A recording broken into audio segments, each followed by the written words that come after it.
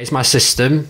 It doesn't have. It has an optical drive, but there's no optical drive in there, so there's no. I can't put any CDs in there at all. I just have. I can just put USB drives in at the back, but there's no operating system on there at all. So I'll boot it up. I'll show you what happens.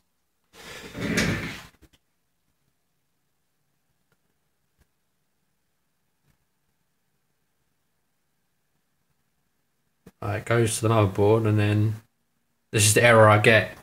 Some weird grub thingy, minimal bash like. So I can't do anything. I press tab, it just comes up with some rubbish, and then type in boot. I get no loaded kernel, but there's nothing I can do because obviously there's no Windows on there. I can't put a CD in there because there's no CD drive. All I have is USB discs, USB pens. But I can't even. I can go back to the default OS. No, sorry, not default OS. I mean the default BIOS.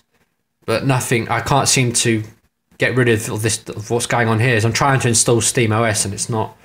It's just not working. Maybe the hard drive's now corrupt, but I just can't seem to get rid of what's going on here. But if anyone can help, that'd be great. Thank you.